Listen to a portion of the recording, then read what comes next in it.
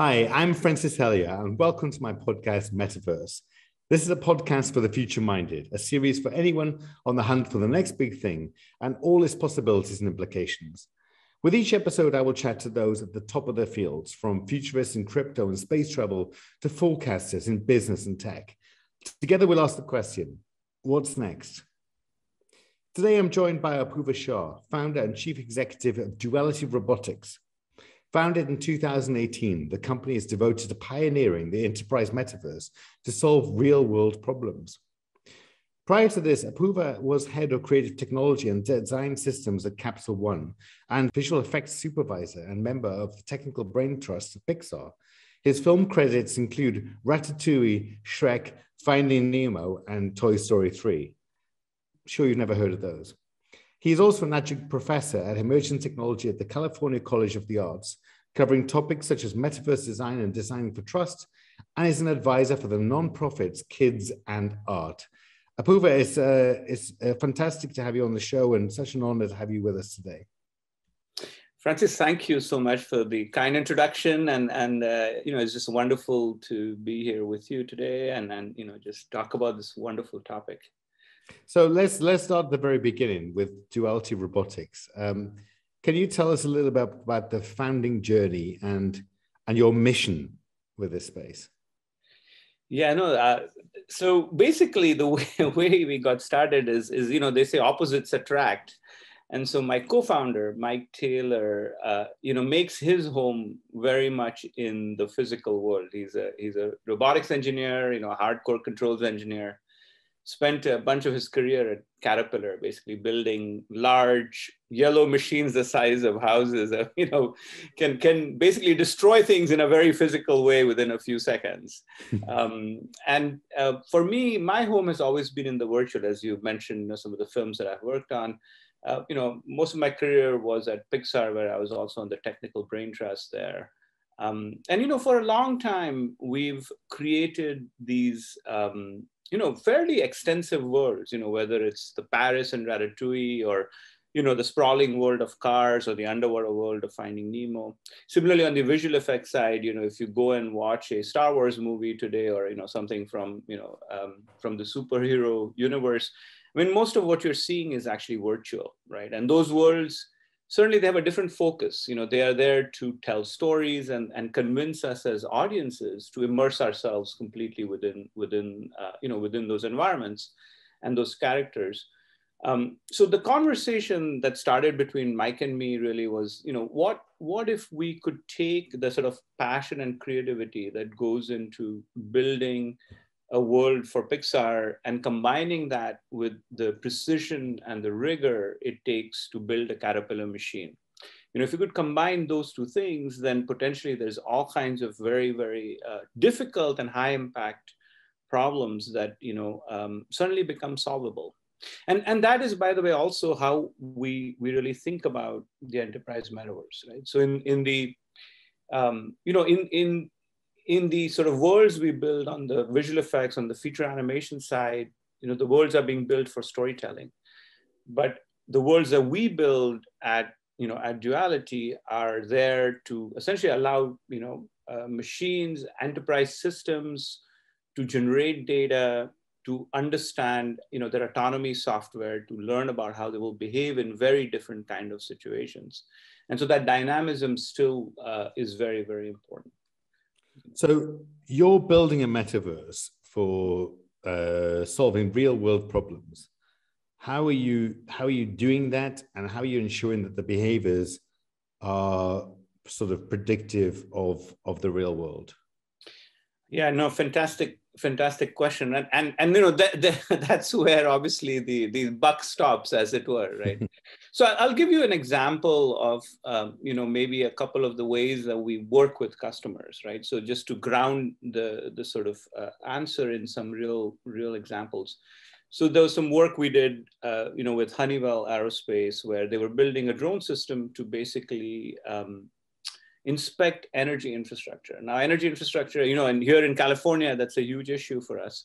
Energy infrastructure is often aging. It's sprawled over thousands of miles, makes it particularly difficult to do predictive maintenance, right? It's where you're looking for a needle in a haystack. And so the Honeywell team had this great idea to basically use a drone fleet to start identifying potential points of failure within the infrastructure. Now, to train that system, they need lots and lots of data about both what a regular infrastructure looks like, and then also as you have anomalies in the infrastructure, whether it's rotting beams or chipped insulators or encroaching vegetation.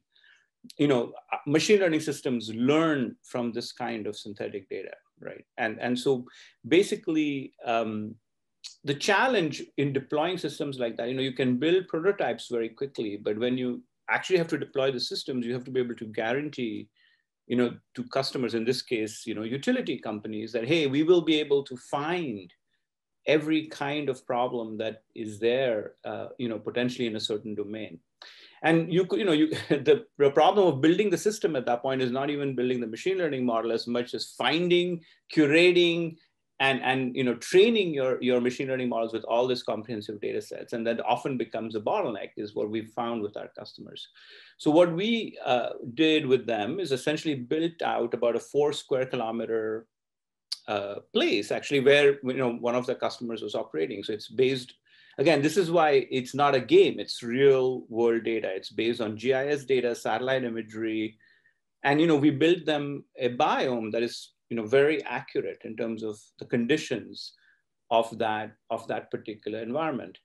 And then within that, once that environment has been built, just like we would build for Ratatouille or Finding Nemo, once we build that environment, in this case, of course, built from real world data, right?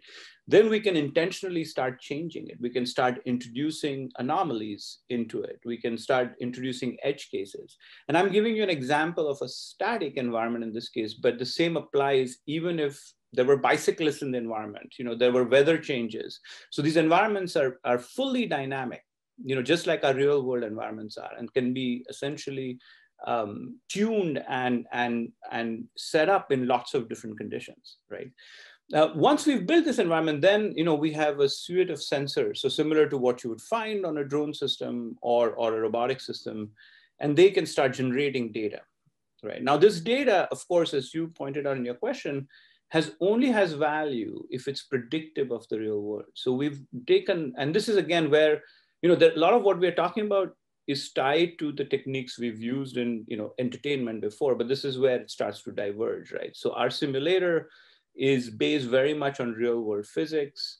We give timing guarantees to our customers, right? Like, so they can expect data that has very accurate timestamps, follows real physical laws. And we've shown with every customer, because obviously the customers come with the same skepticism, right? Like, hey, is this data actually going to be meaningful for me? And so we've shown from everything from drone systems to large self-driving trucks, that what our simulator produces, the data this enterprise metaverse produces, is accurate within a few centimeters, or for machine learning models is 98, 99% predictive of what would happen with field data. Right. Now, and so, yeah, sorry to interrupt. So just to clarify this, your system is powered by your digital twin simulator Falcon. That's correct. Can you give a little bit of insight as to the technicals around that and how the Falcon architecture works? I think for our listeners, we want to understand exactly how this works in your space, and how this has real world meaning. Absolutely. So let me start by saying that one of our strong partners is Epic Games, which makes the Unreal Engine. So we start from there. So we use the Unreal Engine as a 3D operating system. We believe it has one of the best real-time renderers and a sort of scene management system, 3D scene management system. So we start with that foundational layer, and then what we put on top of it is sort of the entire machine models, that you might have in robotic systems. We have a whole library of sensors that can be tweaked to match real world sensors. And then one of the key elements is, unlike a game where you sort of have a fixed world, in our case, customers have very different. One customer might be doing a retail environment, another one might be doing a warehouse. One of them may be doing a flying drone. The other one might be doing basically, a robotic, like a AMR, autonomous mobile robot within a warehouse. So we have to make sure that we can bring in these different definitions, whether they are for environments or machines, and what we call scenarios. Those are the initial conditions, right? That will launch the, whatever data collection you want to do. So we have settled on a format called Universal Scene Description, which is an open source format that comes out of Pixar. We are working with folks, across the industry spectrum, of course, including Pixar, where I still have very good relationships, to see if USD potentially should become a way to define digital twins, and HTML for the metaverse, if you will, right? Because we believe it's a very powerful way of representing 3D information, but it also goes beyond that. It can capture other physical attributes of systems. And so there's a lot of folks, right, including us, who believe that in order for customers to really get value out of this enterprise metaverse, it's very important for it to not be a walled garden, right? It needs to be something that is actually based on open standards. And that is what, we are very actively working on, through consortiums like Digital Twin Consortium. 1,000% agreed on that point. I think, again, for us to really grasp this opportunity, all of us together, decentralization and the fact that it's an open field for everyone is really important. Now, your team holds, I think it's over 50 patents across robotics and simulation and visualization, which, in itself is nothing short of amazing. So can you tell us some of those patents that you have? And again, is that restrictive to this open metaverse that we talk about? The patents, so I'll explain the two things. So first of all, the team has got such a diverse, we are blessed, Francis, in having an amazing team that would be the envy of any tech giant. And, largely the team has come around this work because we are all passionate about it and we're all excited about it. So a lot of these patents have come out of work we have done in the past, whether it's for me, rendering and simulation work that I've done, at Pixar. Mike has done, obviously lots of control engineering work, including the first DARPA, grand challenge, which really kicked off the whole self-driving car revolution. So, these are patents that have come out of routinely the work we do. I have some patents from Capital One as well around payment systems and so on. Our approach, we've also obviously as a company, we have filed some patents as well around, this idea of the enterprise metaverse and autonomous systems. Simulation for autonomous systems, but we see it largely as a defensive kind of strategy, right? We don't, for us, the patents are there to protect us, not to prevent others, if you will, right? We talked about the open source sort of paradigm before, or the open standard paradigm, right? Really to create interoperability, and I believe that for a standard to have value, it must have a backbone in some of this kind of intellectual property and an actual code that a developer can use, right? It's great to have an abstract sort of standard or a concept to strive for, but if the building blocks don't exist, then I think there's you cannot build interoperable standards that way. And so I think all of this sort of goes towards that, right? The generation of intellectual property, the building, the creating of these sort of building blocks for implementing a standard. And then, of course, we are also a commercial company. We want to benefit also from the work we are doing, the thought leadership we are providing. But we believe that comes from a long-term strategy, not trying to just basically say, hey, you can't use our toys because it might maximize our return in the short term, but it's not going to help us ultimately in the long term. And our perspective is very much the customer perspective, right? If I'm a customer who has potentially thousands of suppliers that I'm trying to source digital twins from, how am I going to do that with a single vendor or with a closed standard, Absolutely. Now, Duality was recently selected as a provider of an advanced environmental simulation technology to help bridge the gap from virtual to real-world environments as part of DARPA. Now, please, listeners, indulge me. DARPA is the Defense Advanced Research Projects Agency, and their Race Sim program. So there's lots of to get through there. But you know, first of all, congratulations for that. It's such such an incredible achievement. Can you tell us a little bit about that and what that really means in the real world?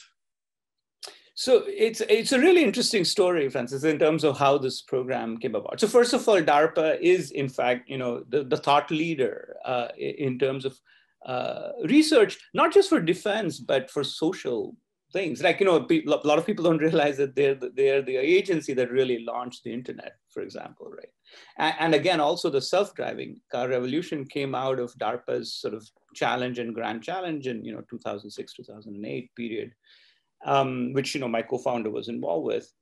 Now, the interesting thing is that, you know, the vehicles in the Grand Challenge, largely, they are autonomous, and most of the cars that drive on our roads, you know, today, you know, that are looking at, you know, self-driving or piloting self-driving, rely heavily on maps to navigate and, you know, make sense of what they're going to do.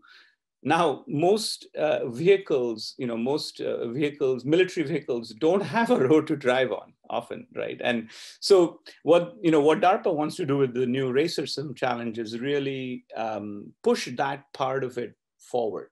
You know, so yes, we kind of understand a little bit about how to create autonomy stacks for vehicles that are navigating with maps. But how do you do that when there isn't a road? When you don't know where you can drive or not drive, you have to make those very, you know, individualist decisions around going left or right or staying straight in real time, right? And that's what the Racer Sim program is trying to go after. And very much like the original Grand Challenge, you know, they're inviting some of the best research teams across the country, universities, private industry, to sort of collaborate and participate in this challenge. Now, the first, you know, the Grand Challenge and the challenge, you know, the original challenge did not have a simulation track in it, because at that time, you know, thinking was still like, you build the hardware. The hardware is what is important. And then, you know, the software obviously there's going to be some software to drive the autonomy, but really, you know, physically building these vehicles is what matters. And I think the industry as a whole, you know, the entire self-driving industry has realized that actually some of the biggest differentiation here is in the autonomy software, right? Like once you sense the world around you, in whatever state it is, you know, how does the autonomous brain make sense of that information? Mm-hmm. And then how does that actually lead to, you know, what's called actuation or real decisions around whether you're going to accelerate or steer or brake and so on? How do you figure out what is dangerous within the environment? What do you want to stay away from? When do you need to stop? So, and again, you know, please notice how this is becoming, you know, first it goes from being a physical problem to then becoming a sort of machine learning or an autonomy problem, but eventually it becomes a data problem. You know, almost all of these things at scale turn into data problems, right? How do I learn? Well, I learn by being exposed to as many different conditions as possible. Now, you can try to do that in the physical world, but there are inherent limits by physical law on, you know, how much exposure you can give a system, how much it can learn, you know, both in terms of time, in terms of cost, in terms of logistics. You know, you don't want to put people and you know, teams within dangerous conditions, for example, right? And this is the benefit of bringing that learning into the enterprise metaverse, right? Once you come into the enterprise metaverse, you can, you know, there's literally an infinite variety of learning environments, learning conditions that you can create. And so, you know, DARPA, you know, being, you know, they're some of the sharpest, you know, people out there. And so they've realized that for Racer Sim and this off-road vehicle, you know, autonomy, they've created a simulation track from the very beginning in this challenge. And that's, you know, that's what they've invited us to participate in. For us, success will ultimately be if these teams, the other racer teams, start adopting simulation as a core methodology, you know, for building these systems. That is ultimately what we are all after. Apurva, we've had some fantastic guests on the Metaverse podcast, and one of the questions it seems quite obvious to ask everyone is what their vision is. What your vision is about the metaverse and where you see this going. Yeah, so it's interesting. The word metaverse, of course, is rooted in a very dystopian vision. And so, and I talk about this with my students at CCA, right? Like, I think technology inherently is neither good or bad, in most cases. It's what do we do with it as a society, right? Like Apple famously, I think yesterday has released some kind of a statement saying, oh, we don't believe in, our headset will serve the metaverse. And I think that's a very narrow understanding of, what the concept is. I think it's very important to let the concept stand on its own, independent of how the phrase was coined or its roots or where it comes from and how other companies might adopt it, right? And that's why, again, we are very careful to say that we are trying to build a metaverse for solving real world problems. For us, the permeability between the physical and the virtual is critical, right? And for us, that is where the value comes from. That's where the value for our customers come from, right? So this is not a metaverse to just immerse yourself in and hang out for hours on end, right? It's a very sort of grounded metaverse for getting real work done. And I think that people often forget that, today we do so much of our work online. If you compare it to what it was pre-COVID, and yet we have a very narrow set of tools to do that work.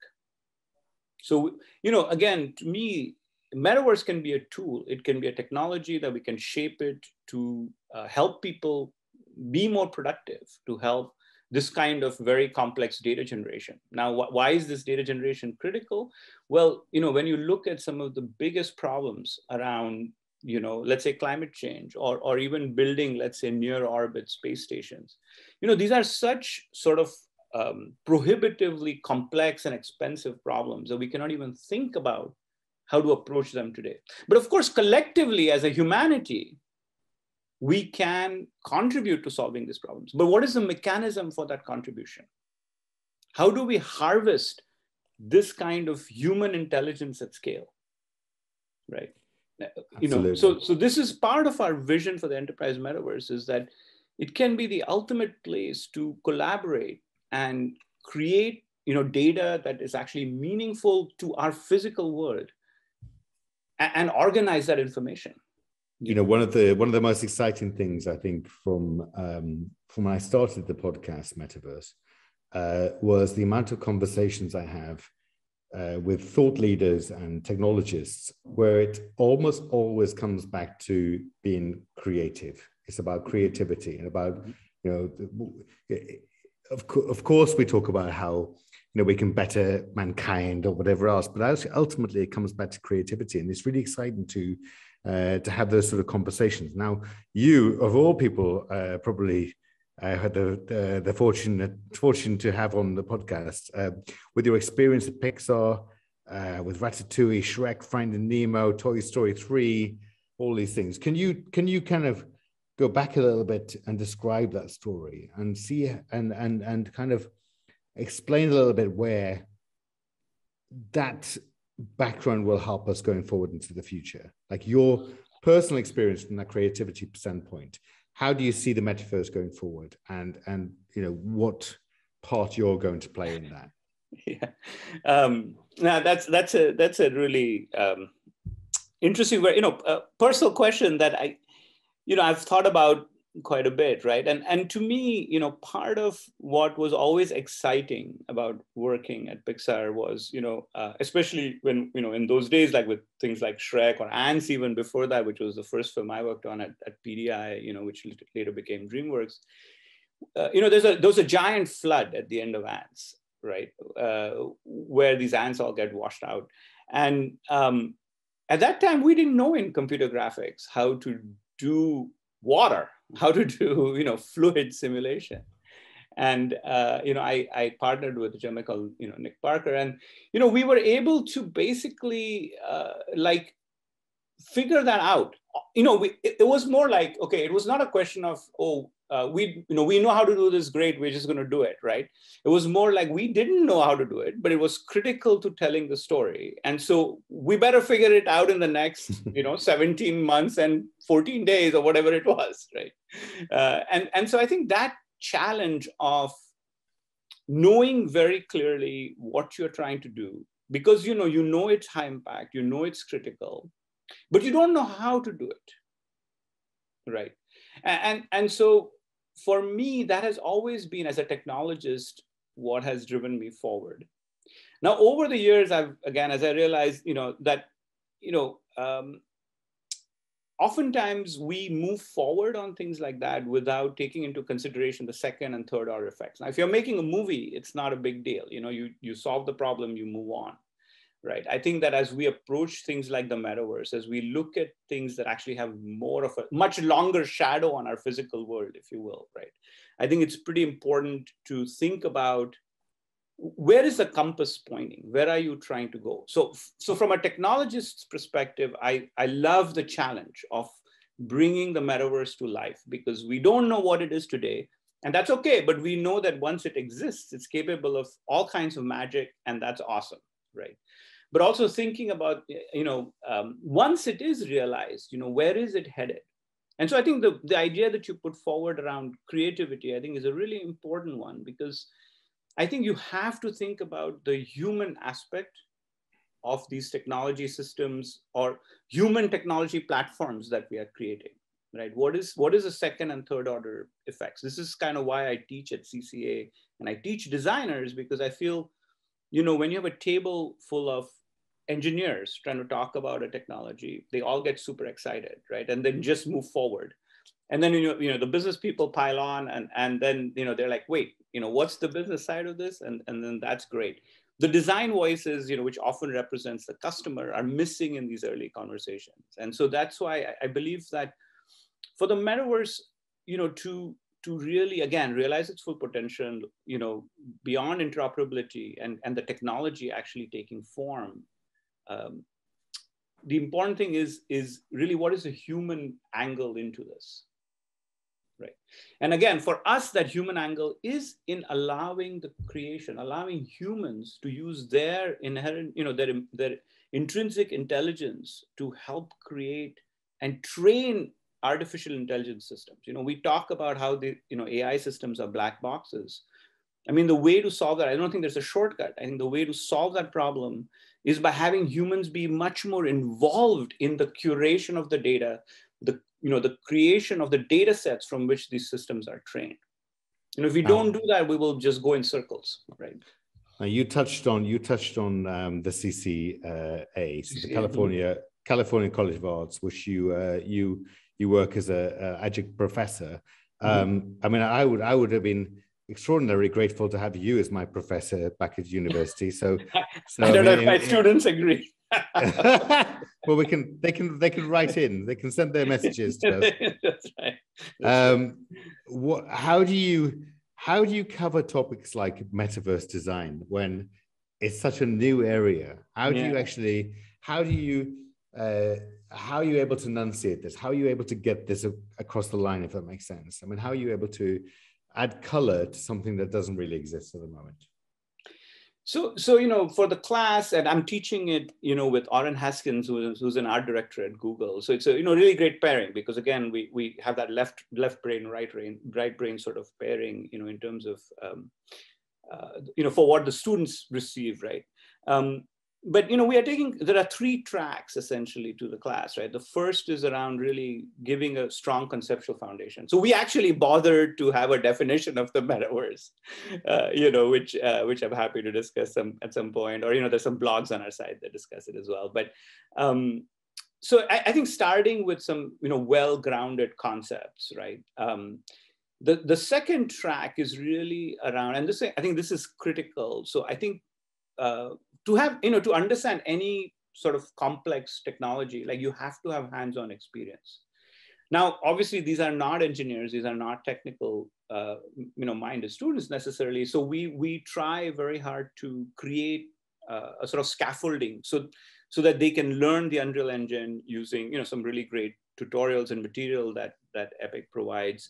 In the case of, when I teach, for example, designing for trust, like, we used Google's system, AutoML system, to actually help them build machine learning models. Like, bring your data in, think about bias. So one of the things that they do is, like, use essentially, I purposely give them a very biased premise and say, now go build a machine learning model to identify immigrants or something like that, right? Because it's really funny when you are so focused on solving the problem. I mean, the interesting thing is that those students come back, they build a model and they're very proud of it. And then then it suddenly strikes them like, oh, when you're so focused on solving the problem, you land up doing things that you don't realize. So having that kind of hands-on experience, I think if you're going to build a metaverse, you have to be able to design a 3D space and understand what it takes to design a 3D space. And then the third track, as you pointed out, this is such a fluid area. It's still very much emerging. And so we invite amazing speakers. We had folks from Roblox and, from Epic and Google. And, so we have like thought leaders in the space come in and they're so excited to share because, this is an audience that just wants to learn, wants to hear, right? So that's sort of how we approach the class, basically. Amazing. So let's look at the broader scale. What are your sort of predictions for the next 10 years? Oh boy. Because we play this game, we play this game here at Metaverse. It's like, come on, come on. Cool, and if you get it right, you win $1 or win $1. COVID 2027, I don't know. That seems to be the one thing that's a constant at this point, I think that we will be grounded. Again, I do think that we will have the virtual and the physical sort of overlapping more and more, whether we like it or not. I think that's a reality of, so what's going to come in the future? Because I do feel like a lot of people are very nervous about that. And, I think we've talked about digital natives quite a bit. We had generations that, before, that had never used a computer. And then we have the digital natives who were, kind of quite comfortable with computers and mobile phones from the get-go. I think we have a generation now, that's spending basically in the US, for example, over 50% of kids under 13 are spending some significant amount of time in Roblox, for example, every week.